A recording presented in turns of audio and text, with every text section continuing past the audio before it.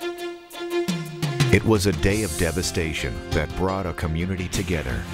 1 year later, live from the heart of West Alabama, a WVUA special report, Rebuilding Tuscaloosa. Almost a year after Alberta City was pounded by the April 27 tornado, where does the community stand now in the recovery process? Plus the story of how one Alberta City man is now putting the pieces of his life back together after losing his home and his family. Thanks for joining us. I'm Philip Coleman. And I'm Lynn Brooks. We're joining you this evening from the Alberta City community, part of our very special week of coverage. We're drawing closer to the 1 year milestone of the April 27 tornado, and all week long we're bringing you special live coverage from locations along the path of the storm. And this evening we're focusing on the areas in and around Alberta City, which is located along University Boulevard in Tuscaloosa, just outside the University of Alabama campus. And of course this area all along the University Boulevard area brings back images that many of us will never forget from April 27th. The community right after the storm rolled through looked like a war zone. People just walking out into University Boulevard just stunned. Some people carrying with them what little they had left of their homes and their belongings. Others had suitcases. Many homes, apartments, and businesses were turned into rubble in this area in just a matter of moments. And 1 year later, though, parts of Alberta City are starting to see signs of rebuilding. Some businesses are back open for business. Other places have been cleared off and cleaned up. But there are still some places that have huge piles of rubble and look similar to when the storm had just hit. And one gentleman who was at home with his family on April 27th was Bernard Jefferson. He was not very far from here when the storm rolled through Alberta. And WVUA's Jennifer Edwards has Jefferson's story as he continues to pick up the pieces after almost losing everything. Bernard Jefferson and his wife Jacqueline spent 12 years in their home in Alberta City before their lives were changed forever. All of a sudden, you know, I sound like this rumble. And my grandkids, my wife, and the kids' mother, they was in one bathroom, and I went to my bathroom and my bedroom.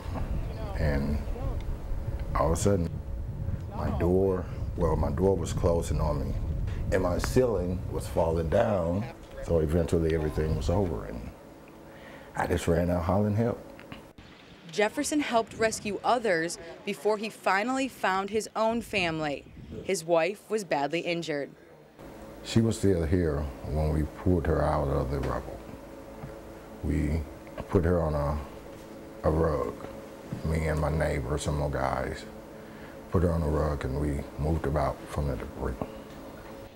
Bernard Jefferson lost his wife and 2 grandchildren, 5-year-old Keyshawn and 9-year-old Sidrell, to the storm. Well, my next couple of months, it was hard. My few days were hard because I lost my wife, my grandkids, and about 3 or 4 days later, I lost my mother-in-law. So it was like, it wasn't easy. And all of a sudden I went to an apartment and I have to try to cook for myself and find friends to help me out. But at my job, I am so thankful they stood by me. When I first moved to my apartment, I didn't have anything. Nothing but the clothes to put on my back. And your job helped you? Couch, table. You know, they gave me things and they made me feel comfortable. Just 3 weeks ago, Habitat for Humanity handed Bernard Jefferson the keys to a new home. His only request? For his new home to be built close to where his former home stood. I just felt like I was still close to it because she passed in this area and I didn't want to leave. A lot of people say that's strange, but that's just the way I feel. She's still over there the way I see it.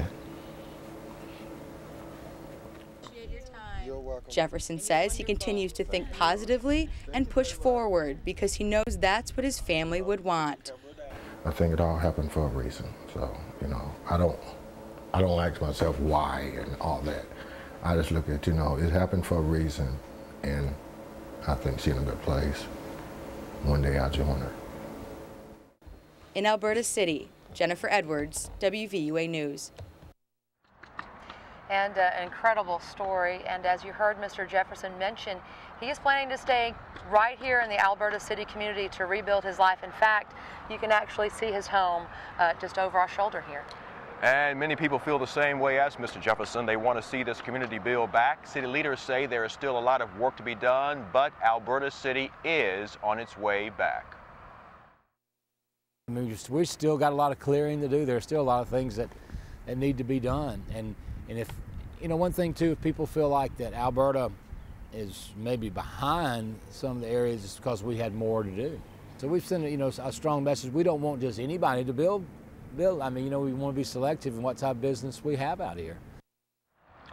And many families in the Alberta City area were affected by the April 27th tornado, lost their homes and almost everything else. And in those weeks just following the April 27th tornado, many of those times were the hardest that these local families had ever faced.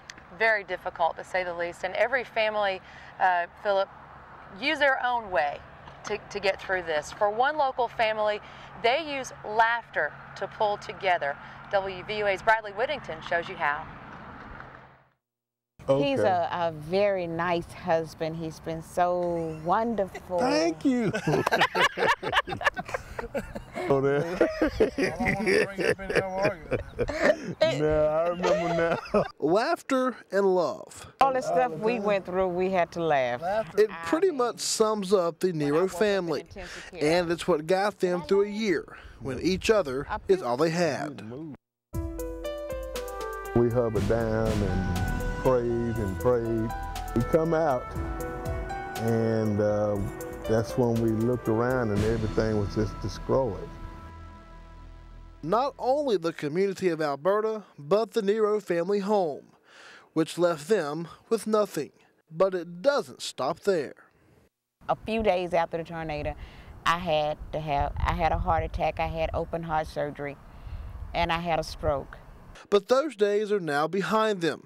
The family is preparing to move into a new home built by Habitat for Humanity. But they won't be moving far. From the front porch of their new home, you can see where their old home used to sit. Now an empty lot, but still a daily reminder of what happened on April 27th. I'm having to deal with it. I still have bad thoughts. I still get emotional about it because I went through so much and I'm still grieving. The Neros are excited to be moving into their new home, but they're not as excited about what surrounds their new home today. No. We're still sad. It's just empty. You can come out at night and it's still dark. It's no houses.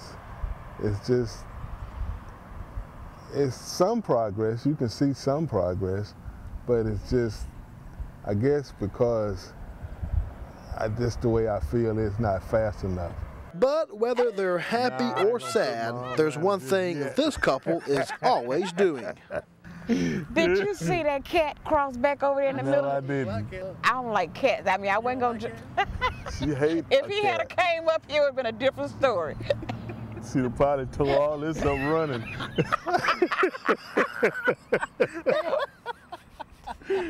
See, you get me in trouble. Brad. It's funny how a simple thing like laughter can be everything in a time when people have nothing. Oh, we going to Cracker Barrel in the morning. I don't think so. No, it's Cracker Barrel in the house. Reporting in Alberta, Bradley